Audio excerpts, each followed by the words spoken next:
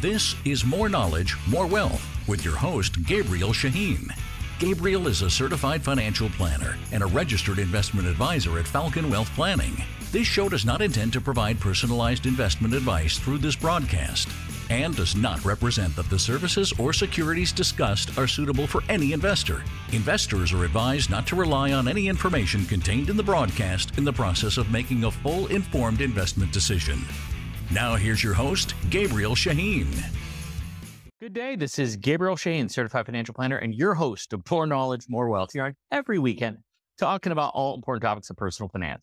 My job is to go over the knowledge you need to increase your wealth. Now, to the listener, you can always reach out to myself or any one of my colleagues here at Falcon Wealth Planning. Our phone number is 855-963-2526. That's 855-96-FALCON, like the bird, or visit our website at falconwealthplanning.com.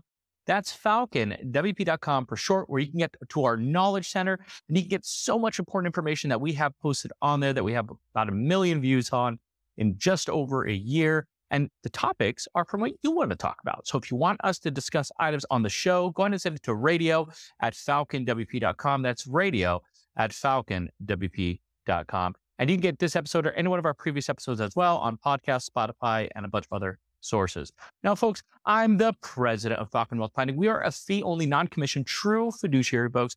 And we talk about all important topics of personal finance. That's where you are today, how retirement looks like, taxes, investments, estate planning, insurance. Folks, you name it, anything that involves a dollar sign, we can help you with. And that's why we're offering 1 to 2 meetings, 1 to 2 hours of our time, folks, at no cost to help answer the questions that you have, to help relate this show to your specific situation. Give us a call. We'll be happy to help. Our phone number is 855-963-2526. That's 855-96-FALCON, like the bird, where we can help answer those questions that you may be having. That was a mouthful. That's why I had to drink some water there. So let's go over this. Had now for about 3 out of the 4 weeks, I've had some messages, and I've kind of talked about it a little bit on the show, but it's about entrepreneurs. I've been hearing a lot about entrepreneurships. How do you motivate people? How do you help people in starting a business? What are the things that you need to do? I talked kind of a little bit about it in previous episode where you had to go over certain things that you have to do that are regulatory requirements, and maybe certain states that are better than others to register in, and some of them you have to go through agents, all that fun stuff. But I've been getting a lot just about entrepreneurs. How do you advise an entrepreneur? Now, let's take a massive time out. Let's just take a big step back, folks. And this term entrepreneur is starting to annoy me. Are we talking like a business owner or an entrepreneur? Okay, if you own, and if you're a t-shirt selling at the corner, you're a business owner. You're not an entrepreneur. I'm not discounting those people or those who sell hot dogs or those who have one restaurant. I get it. But there is a difference between a business owner and an entrepreneur. An entrepreneur is somebody who has a vision to grow his or her company, scale it, knowing where they're going to be in the next 5 days, for 50 days, 500 days to 5,000 days, and knowing how they're going to get there, scaling it, growing it. And oh, by the way, in the process, you're going to find other needs.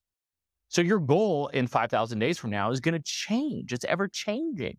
You may create another company or business in the process. Once things are going and trucking along, sometimes it just takes time or money, you may want to do another business adventure. So the idea here is an entrepreneur is consistently looking at ways to grow their wealth. And they do this through business ventures. Now, this could be somebody who has a multiple real estate portfolio. And some of it they're active in, some of it it's passive, just like a residential property. If you own 10 of them, doesn't mean you're an entrepreneur. You just like real estate investments. It could be somebody who is looking to buy franchises. Keep in mind, franchises. An entrepreneur is not somebody who all of a sudden is retired and not wants to buy a Subway and work in the Subway restaurant. The idea is to buy 5 of them, 10 of them. or own multiple different franchises where they are owner absentee. You really think they're going to go from an engineer to making a burrito? Probably not. So this is why you've seen multiple people now after their, even, we'll be specific here, their playing careers, such as Tom Brady, Peyton Manning, Shaquille O'Neal, Magic Johnson, whoever, that became serial entrepreneurs. They're buying businesses or stands or Papa John's Pizza or Five Guys or Starbucks or whatever the case may be. And they are involved in that venture. You've seen that with LeBron James now, whether you like him or hate him. Here in Southern California, people are a bit split on that one. Needless to say, for someone with no college education, which is not a prerequisite to success, may I add, is somebody who's now involved in a football team in the Premier League in England, who now is part of a pizza chain like Blaze Pizza. He has been smart enough to make these moves, or he owns percentages of these that give him passive income. You really think he's there flipping pizzas? I don't know if you flip a pizza. Tossing pizzas is what I'm trying to say. You get my point. So then you start now having a conversation. Well, I want to do that. You think Shaquille O'Neal spent 2 weeks in training for his auntie the pretzel place, Auntie's Pretzels in the mall? Because franchises, you have to do training 2 weeks long. Do you think he did the same thing for Five Guys Pizza or AMC Theater and some of the other stuff that he's been doing? Most likely not. He probably has people in-house that he sends to those. And so you build a place up or you buy a place up. A business is typically worth 1 to 2 times what it nets. Now, something like McDonald's could be 10x what it nets. If it nets $400,000 a year, it's probably worth $4 million. It's recession-proof business. It's always busy at a McDonald's, depending, of course, on the location. But what am I trying to say here? So on a normal business, you get 1 to 2x return. If it nets $60,000, it's worth $60,000 to $120,000. That's up to a 50% return on your money. Depending on, some have inventory or FF&E, the furniture, fixtures, and equipment. And, it could change on the sale price, but the idea is you get 1 to 2x. That's a 50 to 100% return on a business. Now, most of the time you have to be involved in it. So now you have to hire somebody. So maybe, let's say you hire one person to manage 10 locations on whatever it is, whether it's a mechanic store, a Jiffy Lube, to a Auntie Pretzels. I really should be looking up this name. I feel like I'm really stretching. These people hire people to run those stands, to run as a regional manager those locations of managing, not directly in there. By the way, folks, if you're just joining me, you're listening to Gabriel Shahin, Certified Financial Planner, your host of More Knowledge, More Wealth here on every week and talking about all important topics in personal finance. I'm just talking to you about the people that I see on a daily basis. People are always discussing how can they enhance their situation. And they're looking to be an entrepreneur. I'm just earlier on just said there's a difference between a business owner and an entrepreneur. My dad, who people have been calling, God rest his soul, an entrepreneur, he was a business owner. He had one shoe repair store, humble upbringing. And so the idea is that that's what he did. Didn't care to grow, he just wanted to provide food on the table and raise good kids. And he did that, God rest his soul. So the idea, yet again, he's taking a look at these individuals, and this is what an entrepreneur does, is they know you have to spend money to make money. So they pay somebody $100,000 a year, plus maybe 10% of profits of the locations that they're managing. If they buy each one for $200,000, let's say that's $100,000. They have 10 of them, that's $1 million. They pay the person $100,000 plus $100,000 of the 10% that they're netting. That leaves them with $900,000 and spending $2 million. That's almost a 50% return. Obviously, this sounds great. It sounds easy. It's not. It takes time, and it takes money, and it takes commitment, and it takes vision, and it takes direction. That's an entrepreneur, folks. So this is sometimes people want help with this. People want to say, how do I get to that level? But here's the thing. You talk to a financial advisor, somebody who wants to consult you in your financial situation. They're going to be like, hey, I manage a portfolio, your money. I manage your money, $1 million, yours. And I'm going to make a recommendation for you to withdraw $200,000 to go do something risky, quote unquote risky. Am I really going to recommend that? Now I'm managing literally, here the microphone. I'm literally now taking out $200,000 $5,000 out of the portfolio out of $1 million. That's a 20% decrease. I just lost 20% of my clients' assets that I can no longer make money on. Now you know why the advisors aren't making that recommendation? Now you know why people don't do it, because it's a conflict of interest. Here at Falcon Wealth Planning, our goal, our focus is to increase your overall net worth. Now, we're not trying to push you to go open a bunch of Quiznos. Remember those? But we are trying to tell you that there's more to your financial situation. There's more to the chapter of the next chapter, whether it's after your current job or in retirement or early retirement. There's more to that than just your portfolio. It's about diversification. This is part of why we're offering a free financial assessment to give you 1 to 2 meetings, 1 to 2 hours of our time, folks, at no cost. Give us a call. We can help answer the questions that you have, whether it is businesses, whether it is real estate, whether it is just alternatives to how you're currently investing. This is what we focus on.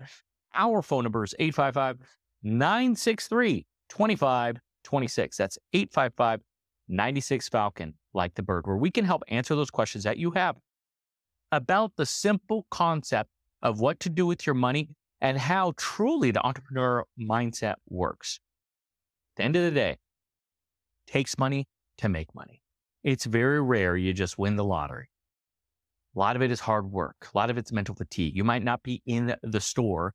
You might not be actually managing the properties, or I should say, they are fixing the properties. But passive management in real estate could sometimes take time and money. Sometimes you got to fix things up to get those higher rents. Sometimes you got to kick out the tenant that's underpaying, take 1 to 2 months of no rental income, remodel the place. It could set you back 10 grand. Now you're able to get an extra $700 a month. Well, in just 1 year, that's break even. In my brain, $700 a month more is $8,400 a year. You spend $10,000 to get $8,400. That's an 84% return on your money. And oh, by the way, that's just in year 1. You are in the green shortly after, 14 months out. This is the mentality you have to have. And the thing is, people just don't do it. People just don't have it. It's not innate in them. So what I am going to discuss is some of the topics that I see from, quite frankly, rich people getting richer. And I'm going to talk about the mentality of an entrepreneur. Heck, I am an entrepreneur. Now, that sounds stupid. Did I just say I hate people that overuse that? Let me back up. I'm a business owner. But for somebody who has multiple things going on, I get the mindset of these entrepreneurs. Hell, that's where I learned it. I have the best job in the world. I work with successful people every single day. That's why experience matters in this business. Because you're talking to someone, an advisor, a firm that's done it multiple times. And if you sense for a second that the person you're talking to doesn't fully understand, that is an issue. That's where you need a second opinion. And that, quite frankly, is why you should always get a second opinion. You may be able to appreciate the first opinion that you got. Folks, we're going to go on a quick break. When we come back, we're going to talk more about the mindset of an entrepreneur and how this is relevant when you talk about cash flow, their business, diversification, property, and so on. Folks, we'll be right back after a few words. This is Gabriel Shahin, Certified Financial Planner, your host of More Knowledge, More Wealth. That's on every weekend. We're going over all important topics of personal finance. We're going over retirement planning, making sure you're prepared for retirement, social security and strategies, real estate, taxes, avoiding them now and in the future, investments, reducing fees, commissions, and so on, insurance, and estate planning. Folks, we are offering a free financial assessment that you could take advantage of. We have offices all across Southern California, including the Inland Empire. Give us a call to take advantage. Our phone number is 855-963-2526. That's 855-96-FALCON, like the bird, or visit our website, falconwealthplanning.com. That's falconwp.com for short. Enjoy the show. We look forward to serving you. Welcome back, folks. This is Gabriel Shahin, Certified Financial Planner, and your host of More Knowledge, More Wealth here. And every weekend, we're talking about all important topics of personal finance. And today, we're just talking about the basic concepts of what it's like to be entrepreneurs. People, I hear that often. It annoys me. I even cringe when I say it myself, but I'm trying to make a point here. And for someone who wants to be an entrepreneur, this is someone who has visions, not ideas, but visions. You know what you're doing on your first day to your 5th day, to your 50th day, to your 5,000th day, which is probably 13 years out, 15 years out, something like that. But the idea is, you know where you're going to be. They have the vision. Some people call them visionaries. But what does this mean for you? You're just trying to survive. You just want to be comfortable. I get it. And a lot of people who are in sales feel like they're an entrepreneur or business owner themselves because they are in control of their own destiny. All I'm trying to say to you is, if you are looking to go down that road, the amount of commitment and just unnatural focus it takes is important because you are going to be sacrificing. This has to be something that's innate in you. Some people talk about a business plan. I say the hell with the business plan. The business plan is in your gut, you knowing what you're going to do on day one. If that's you, what you're going to know what you do on day 1 to year 9, if you literally can see that and feel it and touch that and you can see the execution, that's somebody who should start their own business or have a goal for entrepreneurship, which remember is more than just that one location, more than just that one car dealership, building something in scale. This is how you know you have the mindset of an entrepreneur. Your mindset is growth. If you don't have that, that's fine. You can have a good lifestyle. You can own one car dealership and make $1 million a year. It's a good life. But there's a difference between a business owner and an entrepreneur. An entrepreneur, it's funny, when they come, they have much different questions they're asking. They need help with much more different things. For example, their business is everything. It's their livelihood. That car dealership that makes $1 million a year net, well, they can go into a slump. They still have cars that's sitting on their lot, people they still have to pay for. They can easily lose $20 to $40 to $50 to $60,000 a month. Man, that continues. That $1 million gets soaked up pretty fast. And by the way, when you net $1 million, you don't keep $1 million. You probably keep $600,000 to $700,000 after taxes. So they're always worried. Sometimes I feel the best entrepreneurs are the most pessimistic, worry-wart folks that are out there. I could see that being a lot of truth to that because they're always worried about what could potentially happen. I should say that business owners are the best, or the best business owners are the biggest pessimists. I should coin that. But it's true. And if you're a business owner, you know what I'm talking about because you have to consistently plan for the what-if scenarios because failure is not an option. Them failing isn't just losing a job. They're losing their finances. They have liabilities. They have to pay that rent of $5,000 to $50,000 a month, potentially. So you have to be careful with this, which means for a business owner, liquidity is key. They don't really care about anything that ties their money up. Most of the time, they don't even care about real estate. Why? Because it's not liquid. They sure as heck are not paying things cash. They sure as heck are not wanting, they have a dream of paying off their house because of the risk of their business. The cash is king for a business owner. A brokerage account where they can save. And when they're making a lot of money, don't get used to it yet. Save it, and save it. And a lot of that is, in fact, through investing. Why? Because it's liquid. They need it. They understand it. The smart and the rich business owners, you know how they get richer? They reinvest it. Heck, there are certain clients that we have that, let's say, have over 100 employees, some of them over 250 employees. And they do their own insurance. Insurance, what are they designed for? To make money, right? It's the money we're only comfortable to waste. So they say to themselves, hey, if I have 250 employees paying $500 a month, wow, that's like over $100,000 a month. You know what I'm saying? $1.2 million a year. And I'm not going to be paying out that much for insurance. They become their own insurance company. This is captive insurance. We've done that for a few people and it's extremely profitable. That's almost a form of their retirement account. They're always looking at ways to enhance their situation. So my question to you is this: are you looking at ways to enhance your situation? Are you looking at what can you do? What is currently around you at your employer, at your current situation that you can enhance? Some people don't even do a refinance on their home. They were paying 8% on their mortgage a year ago. Now they can refinance for 6 or 6.5, and they still won't do it. That's called procrastination. Their investments, it's fine. I'm in the S&P 500. That's great enough. Oh, but I don't like risk. And oh, I'm retiring next year. And I can't afford to lose 40% of my money. They're just procrastinators.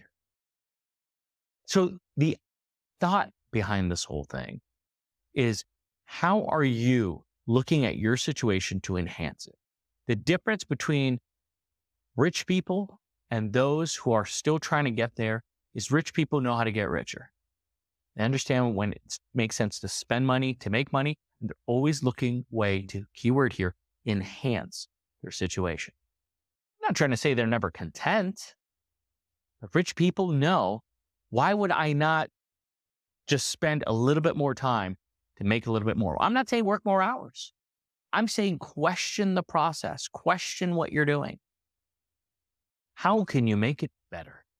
Maybe I can replace my technology. Maybe I can refinance my mortgage. Maybe I could look for a line of credit. Just what if? A home equity line of credit costs nothing to have. There are so many different things that you can do that people just aren't even aware of. They have no care in the world to even address. So my point to you is, you need somebody who does this on a daily basis, that can review your situation and add that value to you, that could see, hey, you're not taking advantage of a free 401k match at work. Hey, you're not maxing it out. Hey, you can put money in Roth. Oh, you make too much? There's backdoor ways that you could do that too.